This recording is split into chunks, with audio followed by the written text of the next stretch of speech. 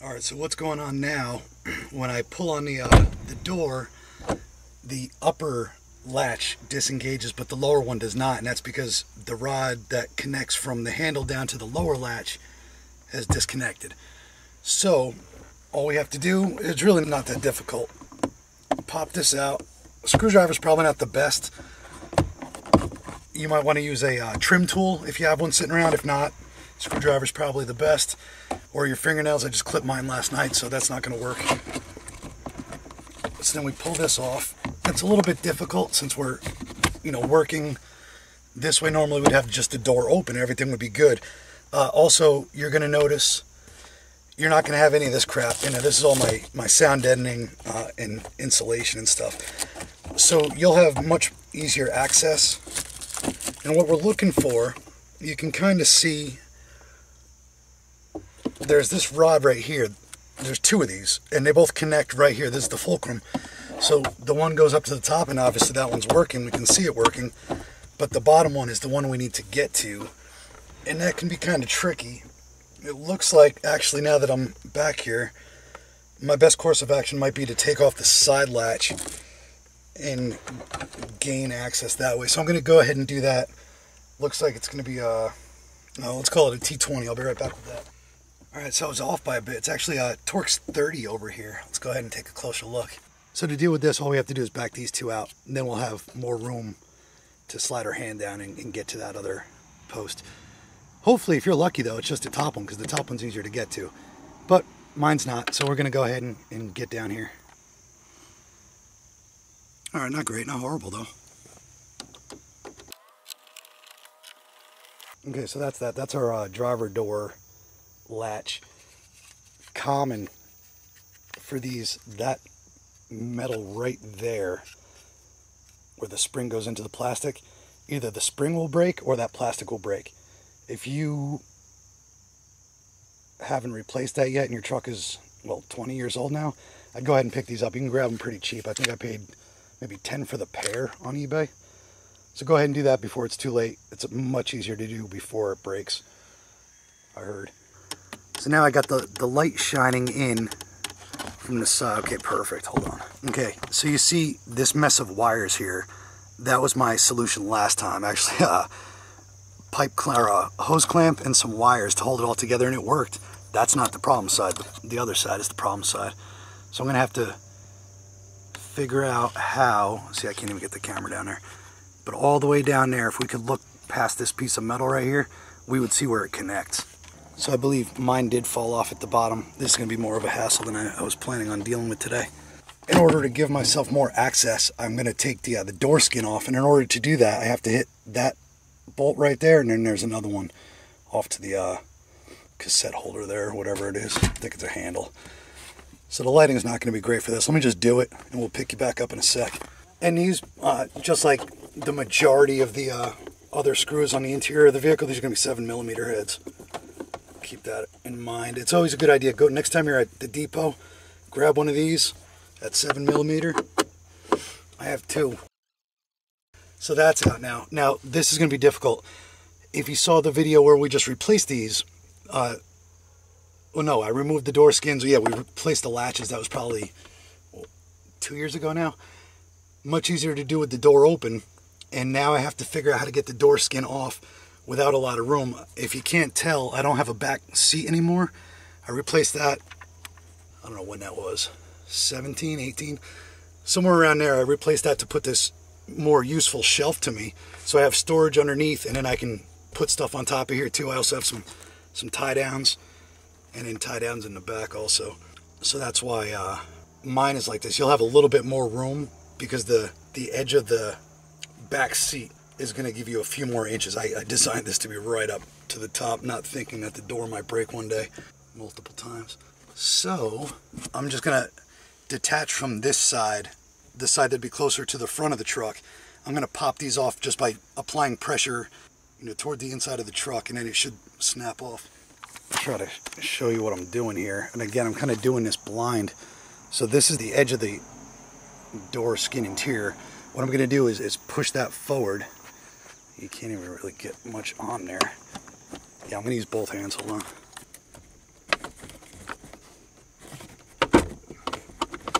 that first one popped. That's a good sign. There's another one. Should only need one more.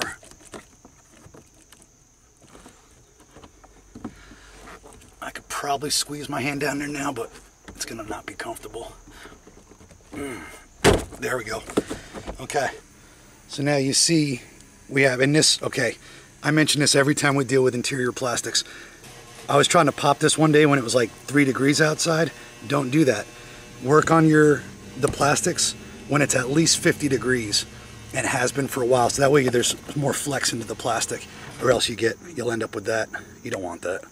So now I should be able to reach my hand in here. So again, you're not going to have all the soundproofing, but you see right there where I just put my hand through, you're going to reach in there and feel for that metal rod that I pointed out a moment ago. We'll take a closer look at it again in a second, but I'm going to put you down and fish around for that. With any luck, you're going to see the door pop open in just a moment. It really has nothing to do with luck. I found the broken half. How does that connect to the latch? There it is. Oh no, you know what? The top part closed again. There we go. See, I got nervous there because this one, because I had started pulling from over here first, that one was in weird. Normally you'd pull from the top and kind of work your way down. So here we are. Let's free up some more space. All right, that's a pretty decent lighting situation actually. So this is the connecting rod that holds it all together. And this piece of nylon is 19 years old with a ton of freeze-thaw cycles. So that becomes brittle over time. Now, inside of there, you're going to see this white piece of nylon. Now that's relatively new because it came with my latches that are a year or two old. So what needs to happen is that this piece right here actually clamps on. You see how it's moving there? And should hold onto the threaded portion of that rod. Should. So we have the slack down.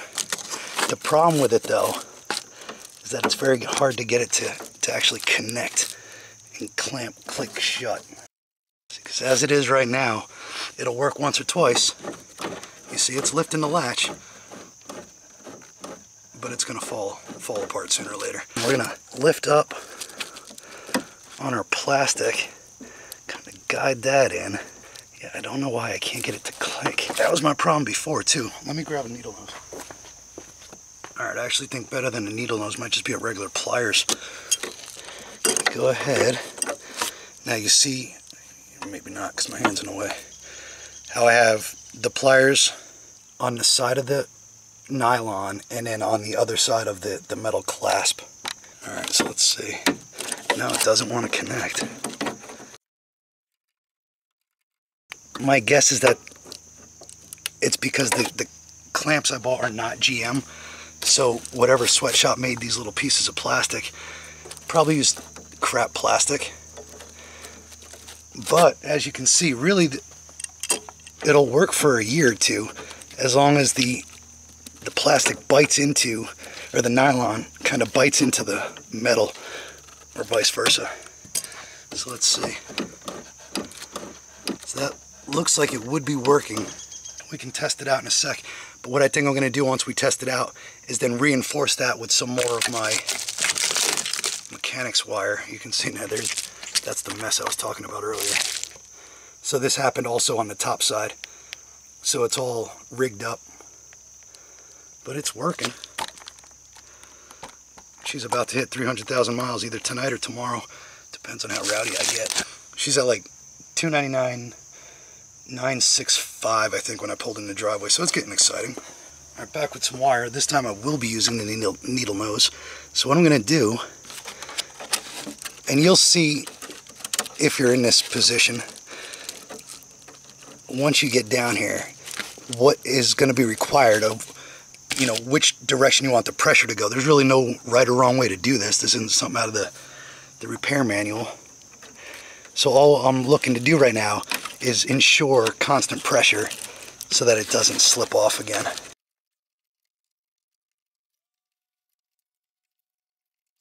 So I just went around the whole assembly, going both over and under that little nub right there, and then on this side also. So I mean, it's gonna fall apart again sooner or later, but the last time I made a repair like this, it's lasted now 3 years, so you get better and better each time you do it.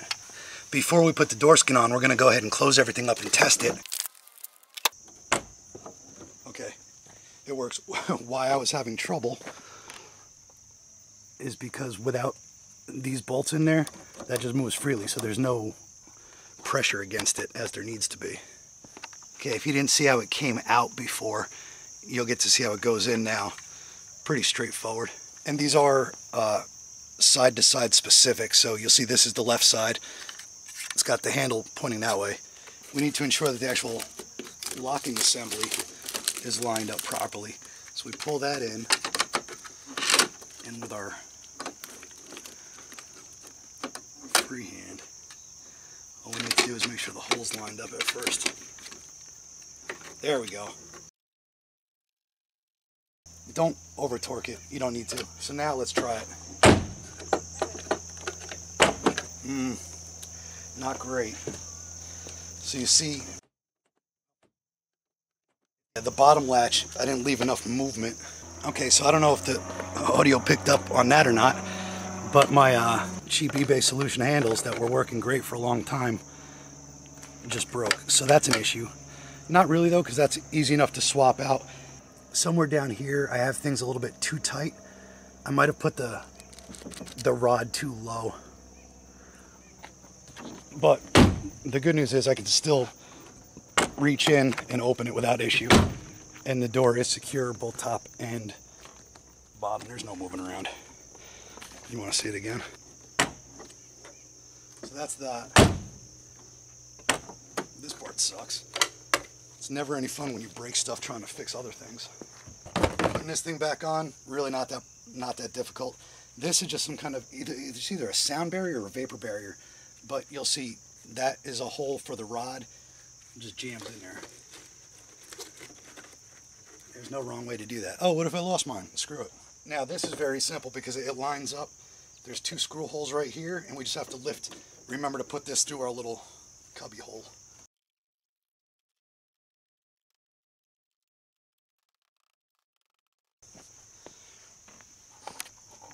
So all that happened there was I just went around giving it a good tap to get those in. This one's broken, been like that for a couple years, and now the one that's over here is completely missing. So to give you an idea, like, is that a big problem if those break? No, not really. You know, as long as you have most of them, and then if that rattles going down the street, which it shouldn't unless you lose like 4 or 5 of these, but if it does, you can just jam something in there like a piece of rubber. That'll take care of that. Sooner or later I'll epoxy those back the way they should be, but I mean, when everything works, what's the difference? I'm not selling trucks, so now let's put this back on. Very simple, just pull the door handle down, line it up. And now it's got 2 little, I should have showed you, but like 2 little guides that go down to the bottom, and the clips are at the top. So you just pop those in. That's that. Now we have these 2 7mm, we're pretty much done. So we'll wrap it up now. If you have any questions, comments, or concerns about anything you saw today, good jokes and bad jokes, leave all that down in the comment section. I will reply to you as quickly as I can. Usually get back pretty fast. Even if you have a question that doesn't really have anything to do with what you saw today, but you have this truck and don't feel like looking for the other answer, there's a good chance I know it. I mean, I've never rebuilt the transmission in these, but I have watched it enough times to be able to answer. That's really the most difficult thing about this truck is the transmission, which even that's kind of a gift. Thanks for watching. I hope you have a great day.